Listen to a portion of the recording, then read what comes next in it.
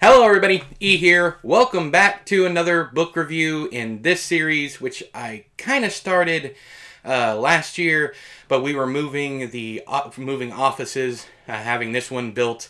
Hence all the new, backgrounds and everything you've been getting used to.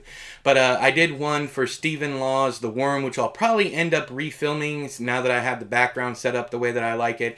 But today we are talking about Summer of Night by Dan Simmons. This one is an all-time favorite of mine.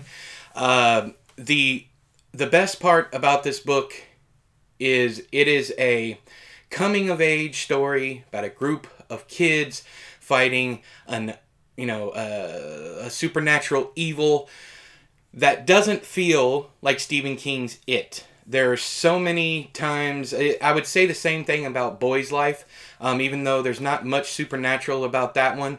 Maybe a little bit here and there, but it doesn't feel like Stephen King's world. And so often you come across, damn near anything with kids is going to be labeled, if it's done right, is going to be labeled, Stephen King light or any of that nonsense.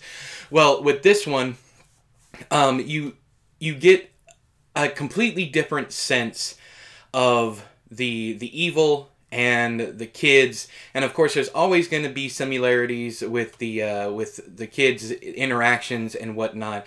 But in this one, I feel this one stands wholly and completely alone by itself. It's rare that you come across those where a coming of age feels so wholly original. The rendering truck in the book is one of the scariest parts of the book.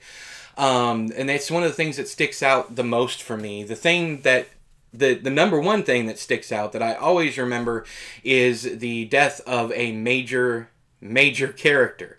It would be something like if in It, Bill or Ben or even Bev dies, very early on in the book, or about halfway through the book. This is a chunker.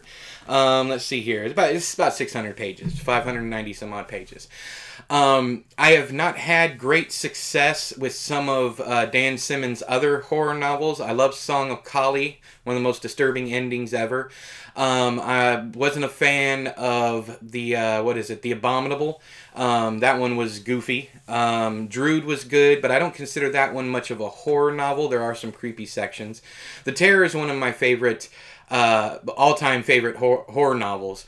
But this one, I think I gave this one 4.5 stars. I can't remember if I gave it a full 5 or not. There were certain times when it lulled, but you're going to find that in any novel that's over 300 pages. There are people who think, any book over 300 pages is a waste of time anyways. And I think what they're talking about is, the slice of life moments when you get really deep into the characters. Some people just don't like that. Me, I'm on the other side of the fence. I absolutely love it when that happens.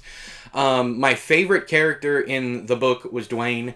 The evil was very, very cool, very well done. I especially like the utterly insane, bombastic, epic ending at the school. Now here's the thing. I don't remember certain key aspects of this book. I don't remember what the evil was. So that's another thing that I think it stands out. More often than not, when people talk about It, they talk about Pennywise, the entity known as It. In this one, they talk about the kids more often than not. I think that speaks once again to the uniqueness of this book. I've not read anything else from Dan Simmons that is quite like this book. Maybe I'm missing some stuff. I've skipped quite a bit of his stuff, like Flashback. I couldn't finish. There was the one, what was it, Black something, I can't remember what that one was. And then Children of the Night, which gets confused with this one, is his vampire story. I have absolutely no want or need to read vampire stories from him because I didn't like Carrion Comfort. I feel that there was a huge missed opportunity with that book. You can read my review on Goodreads if you want to know. But this one is a favorite that I go back to. I've read it, I think, 3 times at this point. I might even start it this year, but there's so many new horror books that I want to get to. This, especially Stephen Graham Jones's My Heart is a Chainsaw. That'll be coming up on the channel very shortly because I just got it in the mail. But this one, I'm not sure if I'll have time to reread it this year, but ever since I read it the first time, I read it 2 more times. And I've enjoyed it every single time. And that's hard to say about a 600-page book. I do like chunky novels. My favorite book of all time is It by Stephen King. This one, I don't tend to recommend this one to people who, and I see it all the time. If you like It, you'll like this one. I don't see it. The only correlation that I see is the supernatural, and it's a group of kids. But there are thousands upon thousands of books like that, especially in the horror genre.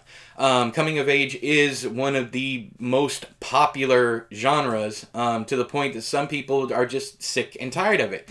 You hear it a lot when people talk about Stranger Things, anything with nostalgia, anything that goes back to the 80s or any farther back. There are people who just won't read it because they're worried about, hey, you remember this? Hey, you remember that? And some authors do it well, like Stephen King, and some authors don't, like Ernest Cline. But Dan Simmons captured a special moment. I feel this is a piece of magic, not on par with It, but like I said, it stands alone. It is so much fun to read. Once again, I want to bring up that character death is a punch in the gut. I don't know that I liked the rest of the book as much as I liked up until that point. But I think that's why I gave it 4.5 stars. I don't know. I haven't read my review, and that was the review after the first time that I read it, so I might actually contradict myself. I do this quite often, and people pop up and go, "Hey, you said this back then." I was like, "Yeah, but that was years ago. My opinion's going to change. I'm not always going to update my reviews. It happens." But yeah, so this one, I'd love to talk to you guys about it. I would love to see your opinion about whether or not you feel that it is good to compare these 2 books. Stephen King's It and Dan Simmons' Summer of Night. Do you think it's a good thing to compare books in general? I'd like to have that discussion with you down there in the doobly-doo. But until next time, I have been E, you have been you. This has been one of my favorite horror novels. I'll talk to you guys later. Bye-bye!